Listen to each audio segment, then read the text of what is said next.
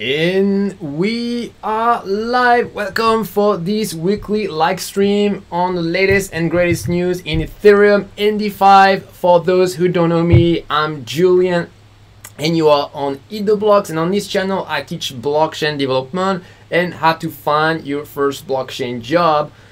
So as usual, first I will talk by myself and we'll do the Q&A at the end. So before we continue, I want to do a quick mention to my two courses. First, if you want to become a blockchain developer and make 100K per year like I used to do, you can check out my course 6-Figure Blockchain Developer. And if you want to learn how to do flash loan arbitrage, check out my other course on flash loan.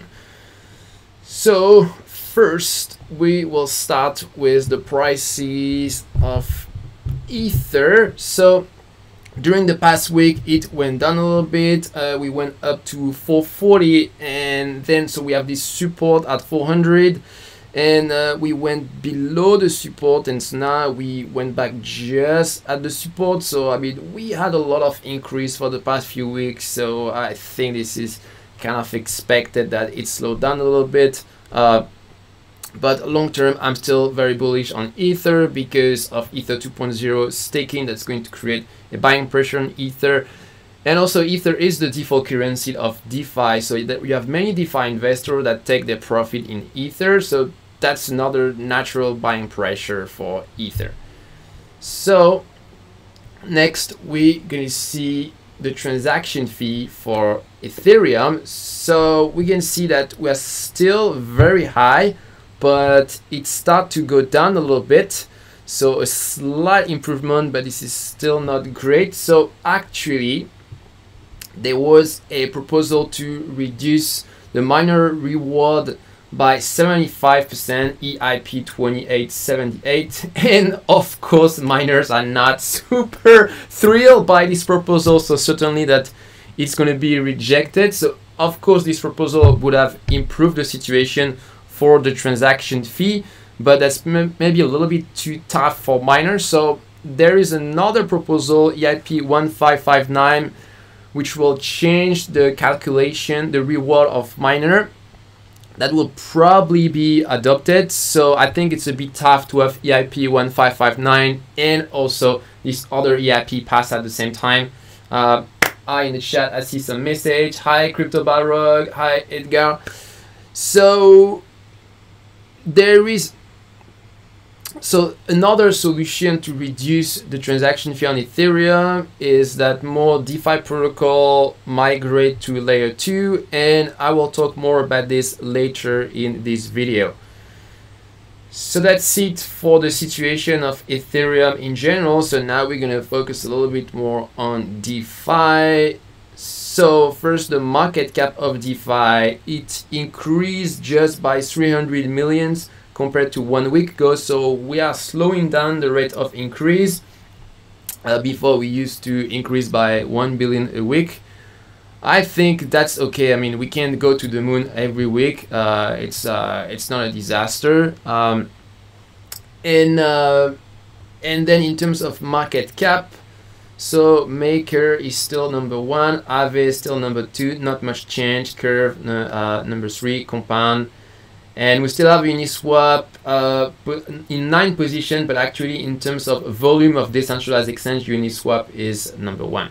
And I didn't know that Yearn Finance increased so much. Yeah, I mean, you can see the two projects of Andre, Curve Finance and Yearn Finance at 3rd and 5th position. So yeah, I mean, this guy is really a superstar in the DeFi world. Like, everything he does gets super successful. Alright, next we're gonna see the situation for DeFi tokens. So a lot of positive here, a lot of green. I like this. So yeah, I mean, all the usual governance tokens, they're all going up. Synthetics, Aave, Curve. So that's super positive. And of course, the big news for the big increase of the week, that's your YFI, so the governance protocol of Yearn Finance. So now we say that this is the flippening because it's above the price of Bitcoin. So yeah, that's pretty amazing for the people who did some yield farming at the beginning. Like the kind of return you can get on that is pretty insane. So next we're going to see quickly the situation on rates. So the rates are a bit down. For DAI, the highest is still on DYDX, so that's like last week, and USDC actually give pretty good yield at almost 7%, just pretty sweet. And whoa, and BAT gives you 15% on Aave. Wow, it's pretty good rate. All right, so that's it for the situation of DeFi prices. So now we're gonna do the DeFi news, so news about specific project. So as I was mentioning before, one of the solutions to solve the problem of high transaction on Ethereum is that some DeFi protocol migrate to some layer 2 solution. So basically layer 2 solution allow you to do blockchain transaction but outside of the transaction, so outside of the blockchain, so it's not as safe as layer 1, which is the Ethereum blockchain itself, but it's much cheaper. So Starkware is one of the projects that is working on layer 2 solution, and I think that's actually one of the most advanced project on that. So DyDx, the famous decentralized exchange, announced they're gonna partner with Starkware. So let's see what's going to be the benefits for the traders. So of course, significantly reduce gas and trading fees. So I think the way it's going to work is you're going to need probably to do one transaction at the beginning. So a normal Ethereum transaction that costs a lot of money. And then once you've done your transaction, the next transaction on this layer 2 chain will be very cheap. And when you want to exit this, then again you need to do an expensive transaction. Also, you can do trade size that are lower because your transaction fee now, since they are lower, then it makes sense to just trade for 100 or 200 bucks. Currently, it doesn't really make sense to do small trade because your transaction fee is going to be so high. Like if you want to trade, I don't know, 100 bucks and your transaction fee is 50 bucks, this is crazy. Yeah, you're never going to make a profitable trade like this. You're also going to be able to get more trading pair. You're also going to be able to have instant trade settlement. So that's very important because currently every time you do a trade, you need to wait at least 15 seconds for your transaction to be mined on the blockchain. But market condition can change very quickly. So that's a big issue for trader. So instant trade settlement, this is really awesome. And yeah, so these are the really big benefits for trader. I think they plan to release this at the end of the year. So we're going to need to wait a bit for that. But yeah, it's exactly what I was expecting. Now we see all these DeFi projects trying to develop solution on layer 2. So this is going to be a temporary solution before Ethereum 2.0 is rolled out.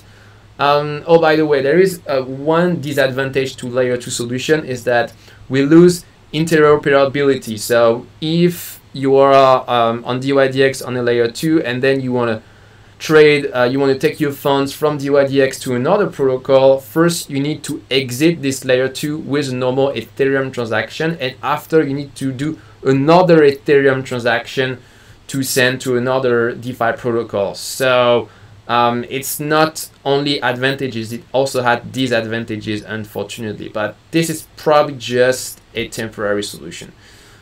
Alright, so next news is Andre Conhe, the creator of Yuan Finance and Curve Finance, announced that he's working on a new project, Y Finance, which is a new insurance project for DeFi. So this is still very early. This is just a draft.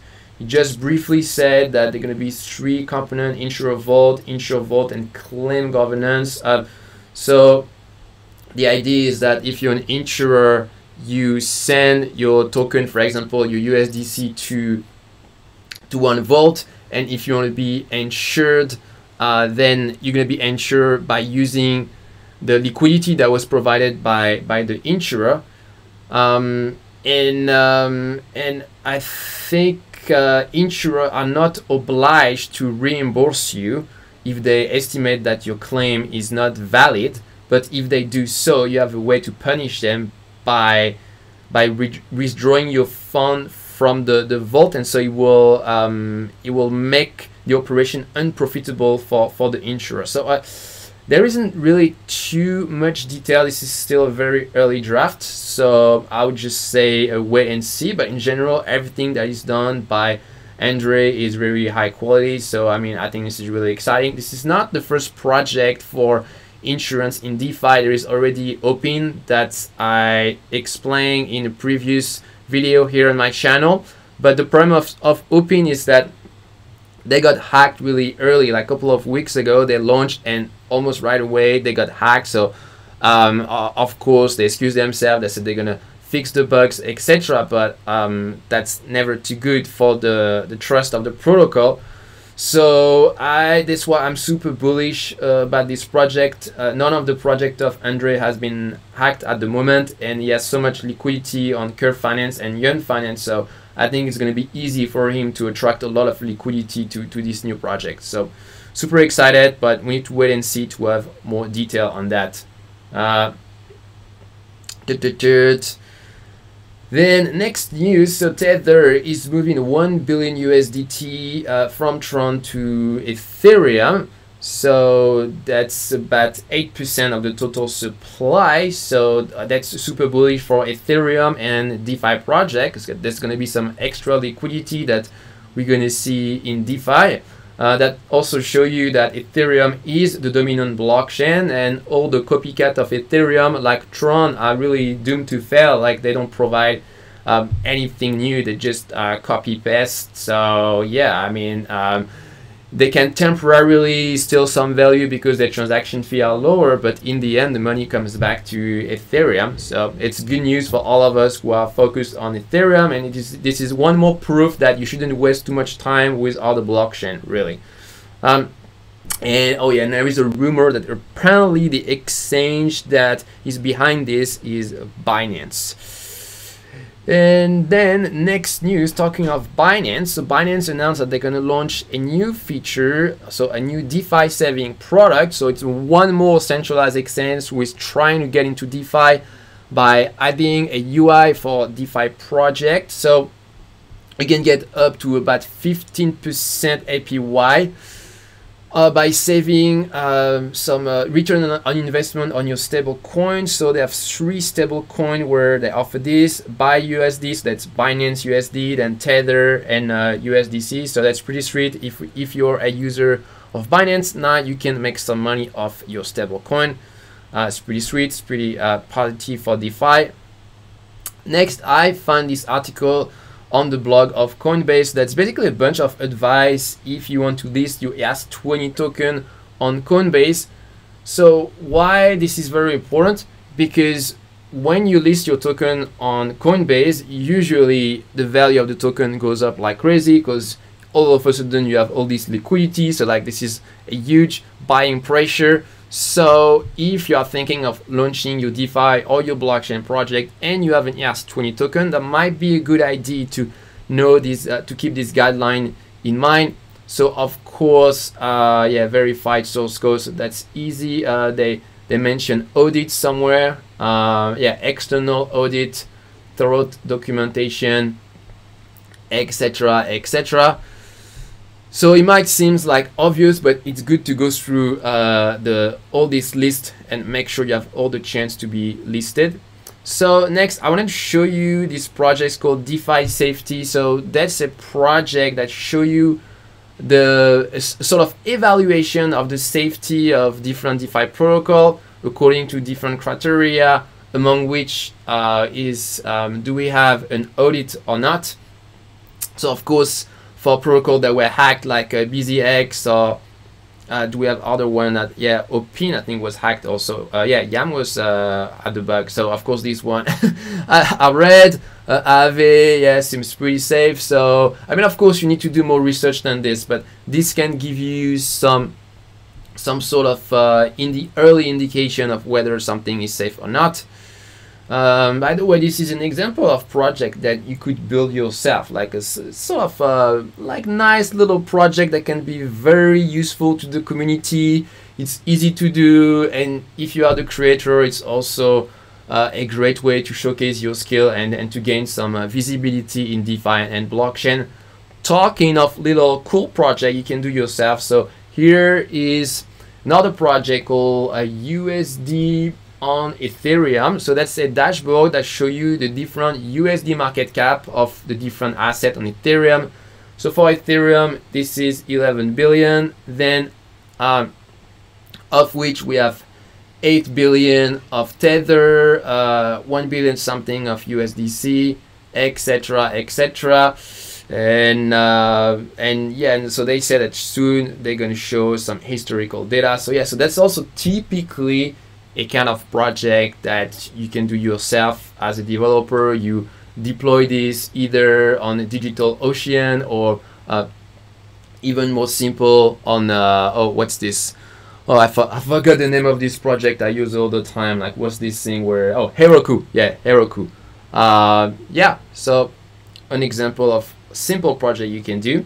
So next, I want to show you this thread on Twitter.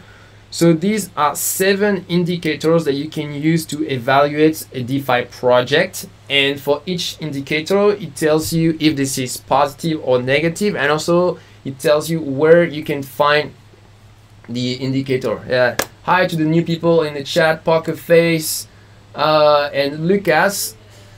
I will answer to all the questions in the chat at the end, guys.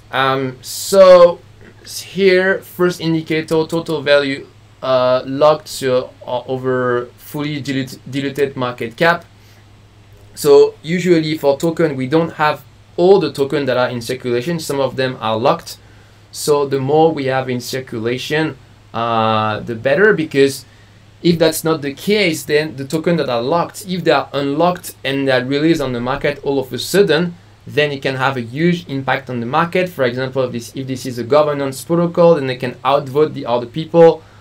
So that's something that is very important, and you can find this indication on DeFi Pulse or CoinGecko. Then, I mean, I'm not going to do the 7 because we're going to need to spend too much time on each of them. But here you have price, market cap on revenue, percent of token supply on exchanges, user growth, unique address growth. So yeah, this we can find it on the Dune Analytics. There are a couple of dashboards. And then yeah, non-speculative usage. So that one, I don't think this indicator really exists. Liquid inflation rate. So this one, I'm not sure to understand it, but they say not rule of thumb, none of them, but we can find it on Messari. Huh, interesting. All right, well, anyway, like if you are interested in evaluating DeFi project, like check out this thread. These are some really good guidelines.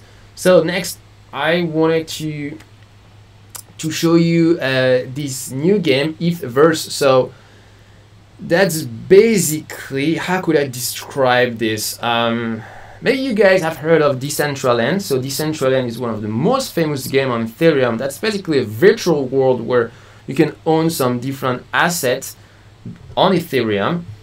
And so Ethverse is a little bit like Decentraland, but it's built on top of Minecraft. So I think this is very smart because they didn't waste the time to rebuild all the technology of the game, all the graphics. They already leveraged everything that was done on Minecraft, and what they did, that instead of just having the asset being stored in centralized server, they connected this on the Ethereum blockchain. So for players, this is much safer, because if Ethverse decide to stop the game at some point, then your asset are still on the blockchain, and anybody in the community can decide to run their own version of Ethverse and yeah, do a fork, and so basically that's a guarantee that anything you own in Ethverse will be really sustainable and long term, and nobody can take it away from you.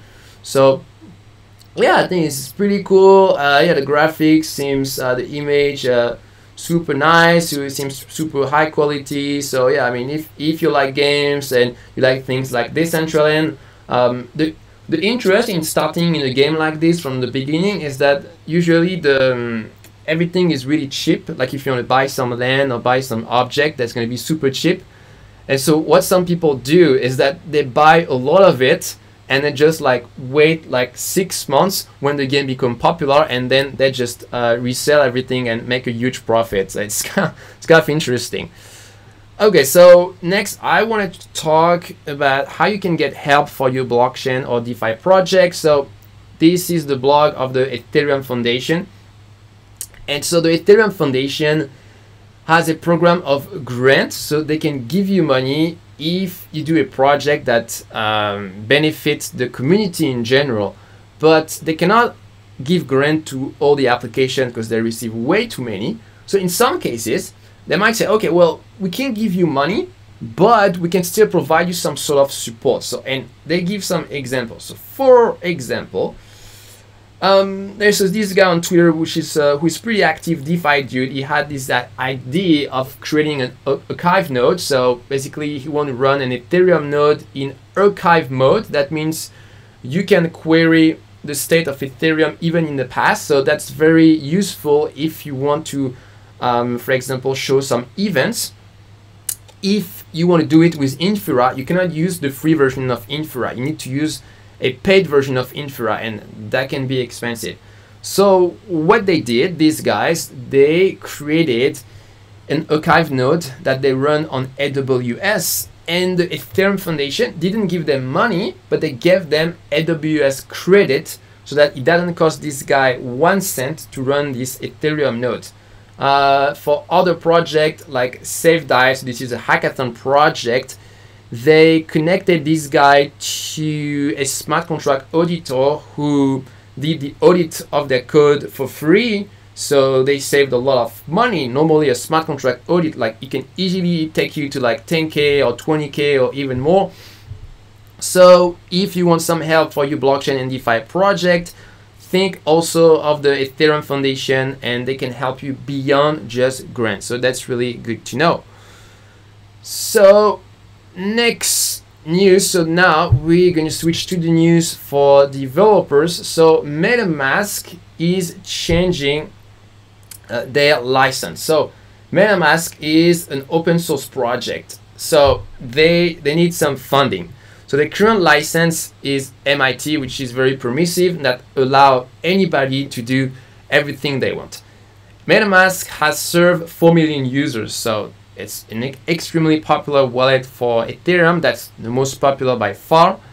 So in the future, if your dApp has less than 10,000 monthly active users, no change. You can keep using MetaMask. But if you start to have more than 10,000 monthly active users, you will need to enter a commercial license with MetaMask. So they don't give detail, but that probably means that you will have to pay a monthly fee based on usage. So I mean, I saw some angry people on Twitter, but really that's not really fair. They have provided a lot of value to the Ethereum community, so it's normal that at some point they start to charge people. For the anecdote, I think the founder of Aave suggested that instead they could use some tokenomics in order to find some funding. So with a system of tokens, they could get some remuneration. We'll see which model they adopt in the end, but if you're just getting started for your blockchain project, you shouldn't be impacted because it's only above 10,000 monthly active users. So next, I want to mention a tool that is super convenient for blockchain developers. So that allows you to do some smart contract monitoring. So I'm going to show you the different screen that you have. So let's say you have a decentralized application and you want to see all the transactions that went through your smart contract. So you can create an account and they'll show you a dashboard where you will see the list of all the transactions with the status showing you if that was a success or not, the network, the date, etc. You can also filter transaction according to different criteria, and you can also do some debugging, gas profiling. So for example, if you want to do some optimization for gas, that's very useful to know how your user use your smart contract and which function costs the most gas. So you can use this to have an ID. Also, if you have a lot of failed transaction, you can use their debugger. So I've actually already used their debugger, and that's really super good. Like, it shows you in a very clear way the sequence of all the function calls. So this smart contract call this one call this one, etc., and up to the point where you have the failure. You also see in which line of Solidity code it corresponds. So that's a very valuable tool. You can use it for free. So yeah, I mean, you guys definitely check this out. All right, so now for the Q&A section. So I'm gonna go over all the section. So first, Crypto Barrock asked me, hey man, have you been able to make some profit using Furucombo? No, I haven't. So I think Furucombo is an amazing tool, but it's a tool to understand the logic of flash loan, to experiment, but realistically it's going to be very difficult if you just keep refreshing the price of different exchanges manually and try to scramble to do it quick, to do your arbitrage in Furucombo. So you probably need to have a system with a script that monitors automatically prices. So if you want to do some arbitrage or if you want to do some liquidation, you need to have some script that monitor this on the server, and when your script detects an opportunity, automatically it sends a transaction to the Ethereum blockchain to do your liquidation or your arbitrage. That's actually what we do in my course on unprofitable flash loan. Do you have to pay high transaction fee if flash loan transaction fails? Yeah, I mean that's exactly the same.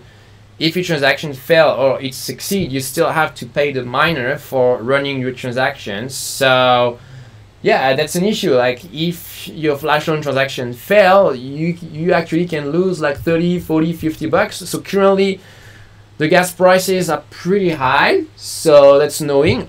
In the future, if it comes back to 5, 10 bucks, that might be a little bit more acceptable, but yes, this is definitely a problem. But normally, if your script works well and you send a transaction fast enough, then your flash loan should work.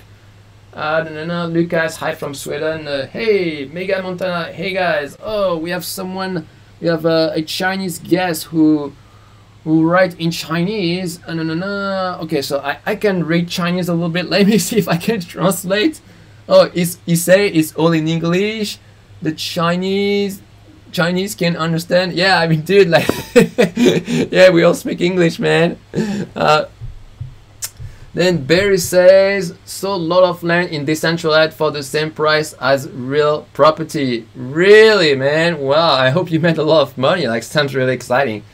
Hi Shwin, hi Julian. I've developed full decentralized tic-tac-toe game in Ethereum. I would love to collaborate with you. I don't really know what you mean, but you can send me an email at Julian with an E, julian@eattheblocks.com. Okay, we still have some Chinese. Let me see if I can translate this. Oh, this is in simplified Chinese. So I'm here in Taiwan. We will use traditional Chinese. So this is a different kind of Chinese. I'm not sure I can get it. Oh, I think he keeps saying, oh, this is all in English. This is all in English. Yeah, man. This is. I mean, I'm not in China. For sure, this is in English.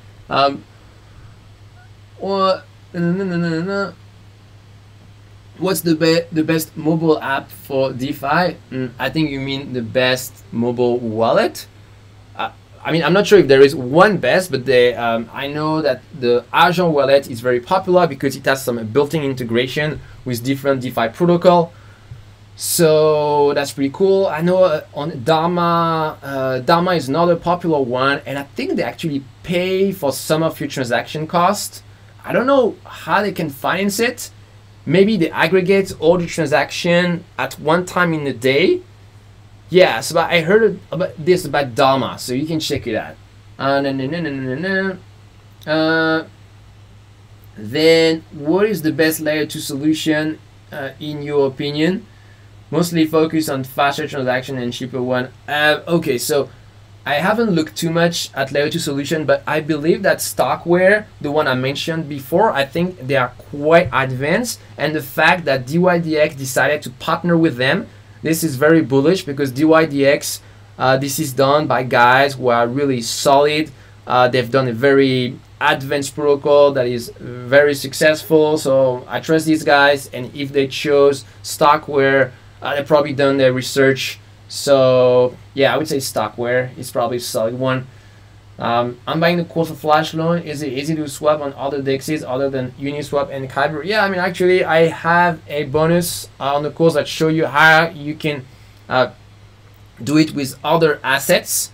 I don't show how to do it on other DEXs, decentralized exchanges, but yeah, I mean, the logic is very similar. The logic is you have, with your script, you have to detect a difference in a price, and then in a spot contract, you buy on one exchange, you sell on the other. So once you know how to do the full process for two exchanges, it's not too difficult to change this to other exchanges.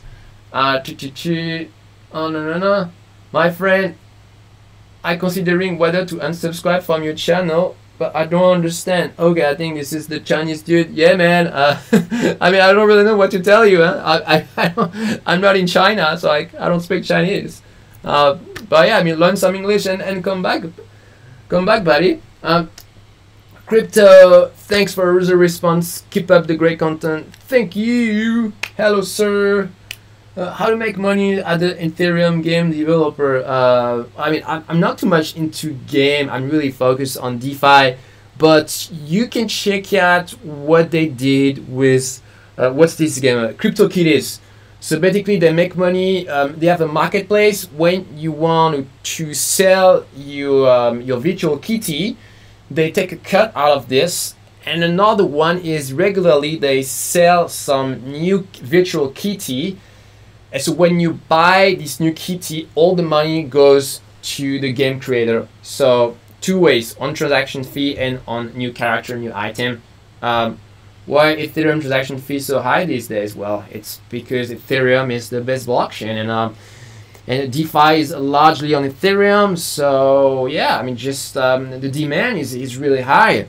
So I mean, we should take it really positively, you know, like there are all these Bitcoin maximalists that say these stupid things. They say, oh, like Ethereum will not work because the transaction fee are too high, blah blah blah. But this is so stupid. It's like if you see a restaurant, there are too many people and there is a front line with a lot of people waiting, and you're saying, oh, the waiting line is too long, this is bad. No, this is good. It means people want to go to this restaurant. So that's the same thing for Ethereum. It means the demand is really high. So it's just a matter of time before we figure out a solution. But as I said before, DeFi protocol will start to migrate to layer 2 solutions. So by the end of the year, I predict that by in 3-6 months, we will start to see a decrease of transaction fee, because now DeFi protocol know very well that this is a big issue and people will leave if the transaction fee keep being this high. So in 3-6 months, we're going to start to migrate to layer 2 for some DeFi protocol, and it's going to reduce the transaction fee a lot. Any thought on ZZZ Finance? I haven't looked at these protocols, Steven. Edgar asked me, Julian, please create a tutorial on how to make an Ethereum wallet. Yeah, I can have a look at it. That's one of the projects in Six Figure Blockchain Developer, one of my courses that I mentioned at the beginning. You'll find a link in the chat. Oh yes, for people who don't know about my two courses, so here to become a blockchain developer, and the other one to create Flash Loan. Then have you checked out the Monolith card? No, I don't know about this project. I guess this is a game. Oh, I don't know about that one. Do Ethereum gambling game qualify as DeFi? No. No, gambling qualify as gambling. So gambling is really strong on Tron and on EOS. Not so much on DeFi. Yeah, I mean, that's gambling. That's nothing special. Like I don't really like the sketchy aspect of gambling in general, and I'm happy that this is not really the focus of Ethereum. Yeah, I think the big niche really is DeFi, and DeFi is the thing that will make Ethereum grow like 100, 1,000 times. Your follower from Saudi Arabia. I know you can read my name. Weasel name. Hi, Weasel. Hello. Can we do multiple swap in Uniswap in one transaction? Yeah, you can. That's actually what makes Uniswap so amazing. So when you trade with Uniswap by using the router smart contract, you actually specify a path. So if you want to go from token A to token B to token C, if there is no market between token A and C, but there is a market between A and B and C, then you specify a path. And so that's how you can do a complex trade. I'm not sure if that was what you were asking, or maybe you were asking, maybe you want to do from A to B and maybe from D to F, or like two totally unrelated transactions. If that's what you're asking, no, we can't do this. Actually, I was thinking of maybe creating a tutorial on this. In any case, last week I released a tutorial on Uniswap V2 on my channel, so check it out because a lot of people told me that was great, that was very useful.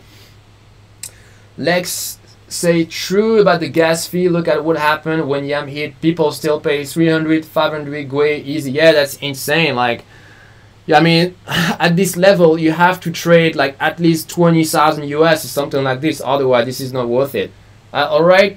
Thanks, man. Yeah, no problem. Ashwin. Steven say, ZZZ got to over 1,000 in just a little over a week. It's trying to be a better yuan finance. Oh, interesting. Okay, well, I'll check it out. Yeah, it's like, I mean, we are like yuan finance, then we are like the yuan finance II from China. Now we have ZZZ. I mean, seems like people are going crazy over yuan finance. That's cool. Lex got it this week. Still have to use it in the raw. Right. Okay, Lex. I always have a question on my mind between what is the difference between the second and first edition of Uniswap. So there are a couple of difference. So first, before in the first version of Uniswap, they were using Ether.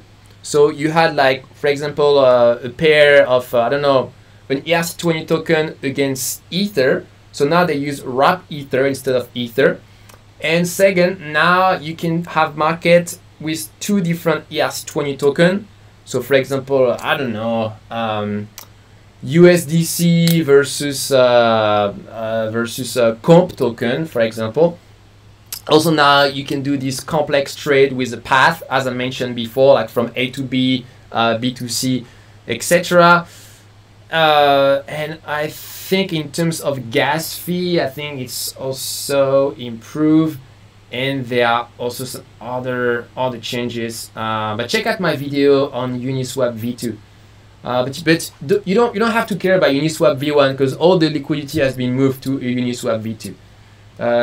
Crypto Balrog is asking non-blockchain question. Can you share a Spotify playlist for the rest of us blockchain? Like what music? How can I find like some blockchain music? Like you mean like some techno? I don't know, like I like to work with some jazz, like some chill stuff. Yeah, like something without lyrics, because if there are some lyrics, like I just can't really focus. Alright guys, well I think we're running out of questions here. Yeah, that's it. Okay, so guys, thanks for following. If you're interested in becoming a blockchain developer, check out my course, 6-Figure Blockchain Developer. If you want to learn how to create flash loan, check out the other course, Profitable Flash Loan. And I'll see you for my next video on my channel. Bye guys.